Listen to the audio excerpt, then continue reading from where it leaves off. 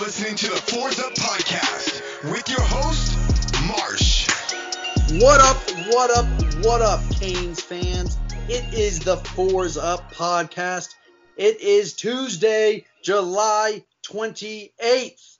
It's your boy Marsh, as always, and as always, I am joined by my wonderful co-host and producer, Jordan Nelson. Jordan, what are we saying? How are we feeling? What are we thinking? Dude, we're doing good. Recruiting is fantastic. We've landed Thomas Davis and Brashard Smith since the last episode.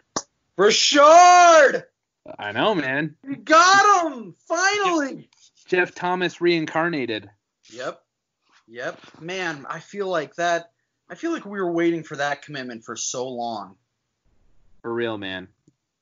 Like and people know how high I am on Brashard Smith. I think he could be like a Percy Harvin, Tyreek Hill kind of player. I think honestly will be a superstar for the Hurricanes. The dude is one of the most underrated players in all of South Florida. Just electric, 4.4 speed. I mean, and just in the Rhett Lashley offense, he's going to do so much. And then Thomas Davis, he was Defensive Player of the Year in his region in Georgia. 11.5 sacks, Yeah, and he's another one of those lightning fast linebackers that we've been going after recently. So great news for recruiting, and it just keeps going. It's exhausting, I will not lie. I really just want the season to start so that we can focus on actual football. But I mean, it's exhausting, but when we're doing this good, we're 10th in the country. And the Florida Gators are 11th. Isn't that interesting?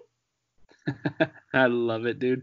Dude, the Gators are having a complete meltdown on social media, and it is the greatest thing that's ever happened to me. Yeah, can we talk about that for a second? Because, my God. I've seen sad fans before and, pathetic fans.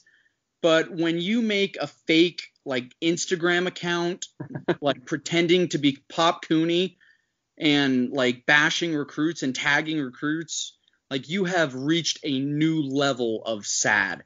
And Florida Gator fans, you are sad. I own your ass.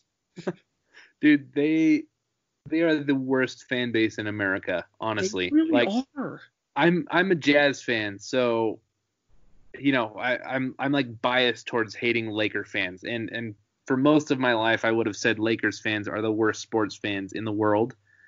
But dude, Florida Gators fans are giving them a very good run for their money right now. And they're just yesterday was I feel like there was something else that happened yesterday besides the fake page for Cooney, but it was an all day just shit show, honestly. There was that kid that said that he's like I'm friends with people better than the Palmetto kids. Oh yeah, that idiot that blocked me. But and then we all went back and saw an old tweet that said Palmetto me or something like that. Yeah. And then all these players, all these recruits started tweeting at that kid. I know, man. Brashard Smith, Marcus Tate, all these guys. Oh, it was so awesome to watch, because any chance that the Gators might have had with landing maybe Leonard Taylor or Jason Marshall, I think it might be gone now. Yeah. Oh, and they made a fake Caneville tweet too. Yeah. What the hell do you do how do you have time in your day to do that? Yep, and then that one guy on the Florida 247 board it's Gator Bait 516 or something like that. He said that he's I don't care if it's fake. Let's push this stuff. Oh my, yeah. I don't care if it's fake. Let's push it out. I'm are you you are so sad, and they are so salty that they are being out recruited by Manny Diaz and a team that went 6-7 last year. 11-2 doesn't mean crap, UF. I you know. can't. You're not. We're gonna steal all your recruits. You're done. You hear me? Dude, what does it say about their coaching staff that we can go 6-7 and give these kids more faith in the direction of our program than Dan Mullen can. And credit to Manny for pulling that off, right? Yeah. Credit to Manny, credit to Mr. Chief of Staff Ed Reed. Yeah. I mean, honestly, credit to Banda. Everyone is killing it right now. It's incredible. It's so amazing because I bring it up all the time. Just think about where we were in December. Yeah, man. We were we were at the edge looking down into the abyss. We were at the gates of hell. Yeah, we really were, honestly. And now we are number 10 in the country in recruiting. And I was about becoming an FAU fan, honestly. Go Owls. Right. I was judging. I was buying FAU stock. I thought they were on the way up. Yeah. Willie's gonna bring them back. Right. Yeah, but we're number 10 in the country right now. Leonard Taylor is making his announcement on August 6th, which I believe is next Thursday. Yep. And Jason Marshall, we've heard. I know originally he was supposed to announce his decision on August 1st. I'm not sure when it's going to be now because he deleted that tweet. But 2 5-stars that I'm pretty confident that Miami's going to land Leonard Taylor, which is just incredible to even say that out loud. And Jason Marshall, I feel I'm still 50-50, honestly. When it comes to Leonard Taylor, I feel very confident for Miami, and that's not based on inside info. You know what I mean? It's not like I've heard from anyone who's that close to the situation. Feel very confident that he won't choose Florida, and I feel like by default that's us. Oh, absolutely. Well, I mean, all the 247 guys, they put in the crystal ball or whatever it is for Taylor coming to Miami. I mean, all the Georgia people had James Williams going to Georgia, so maybe something horrific happens. But yeah, and what else? Oh, dude, I was scrolling through his liked tweets last night. Oh yeah. After taking a look at those, I was like, there's no way this kid goes to play for Dan Mullen after liking all of these tweets. No, hell no. Like it's so satisfying to see UF and their cousin kissing fans just self-destruct right in front of our eyes. They're pathetic. You suck. I'm so I've just been going to war with them the last 2 days, and some of them are just so dumb. This one guy said he would rather take Percy Harvin than Devin Hester, and he told me that Devin Hester isn't a Hall of Famer. Are you crazy? Are you nuts? I know, man. I mean, dude, how could you not put the best to ever play at their position in the Hall of Fame? Yeah, exactly. Because if that's the case, then there shouldn't be any kickers. There shouldn't be any punters. There shouldn't be any special teams players, honestly, in the Hall of Fame. I mean, if there's one single kicker in the Hall of Fame, then Devin Hester deserves to be there. And you know what's funny about UF fans is that they talk and they talk about their program like they're so high and mighty. But when was the last time they won a conference championship? When was the last time they won a national championship? It's been over 10 years, you hillbilly people, you hillbilly folk. You're not anything. You were 4-7 a few years ago. I know. 2 championships. You have 2 people in the Hall of Fame. Who are you? You have Rex Grossman. Yeah, dude. When was the last time they did anything without Tim Tebow? I mean, he put that whole program on his back. Yeah, well, he had the help of the man above. So, I mean, he was Tebowing. That's why. True. It was divine. Yeah, it was divine. He was the chosen one. Yeah, I like Tim Tebow, honestly. Yeah, I know you do. Yeah. I'll give you a pass on that. Tebow seems like a decent guy. Yeah. I choose to forget his time at the University of Florida, but I mean, I just like, if it was like Clemson or Alabama fans, I could see where they're coming from, but it's like the Gators aren't.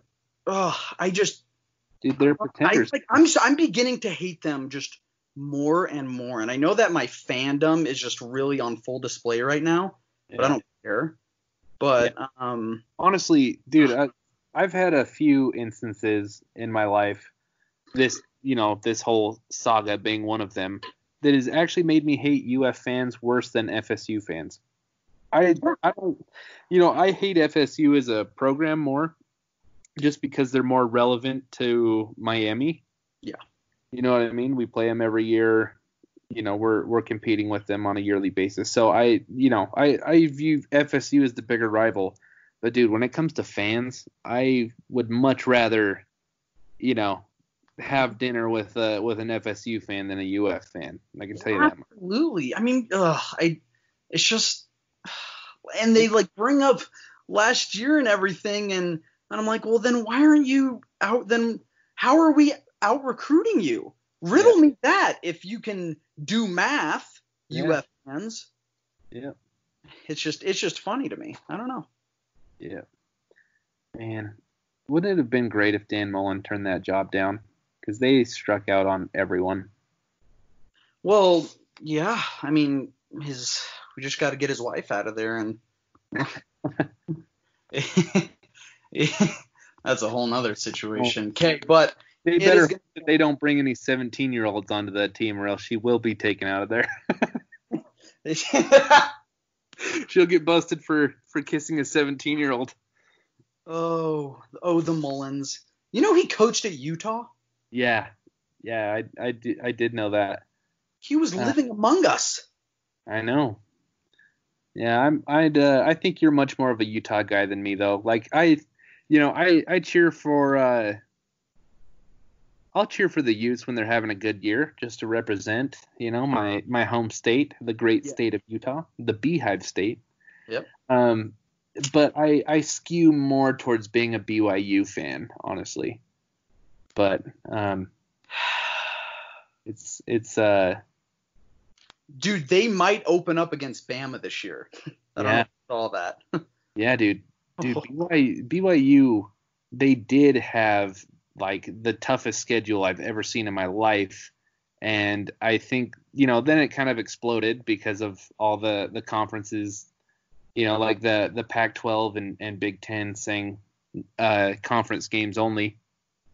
But I also I heard from a friend who's big into Cougar Board that said that they were trying to contact Miami about a non-conference game too. So. Oh, please bring the Canes to Provo. Oh my goodness. Yeah. I will have a heyday. Yeah, dude. I will walk into Provo like I'm Spartacus. Yep. Dude, we need to throw a pretty big tailgate here in Utah for any Canes fans that comes out if that happens. Oh yeah. 100%. Yeah. Because BYU fans don't tailgate in general, but yeah, well, pretty crazy. Okay, but we have a mailbag episode coming for you guys today. But before we get to that, we have one of our favorite guests coming on. So let's get him on. Okay, calling him up now. Yo. Duck, what's up, man? How you doing? What's up, buddy? What's going on, Duck? What's happening, man? Just enjoying life right now. Just hanging out today and really just talking some recruiting and talking some Canes. And how are you feeling, man? How are we feeling? We're on a hot streak. It feels pretty good. Like it's been a tremendous month. And got to give Coach Manny some credit on this one. I did not see this coming. Hey. Wait, what? What? Yeah. Wait, would you repeat that for me, please? Yeah, I'm off bashing Manny. You can probably go and check my timeline now for a few weeks. I haven't badmouthed him at all, and I'm actually impressed what he's doing. I did not see that happening. These recruits that he's able to pull in after coming off, the horrendous end of last year.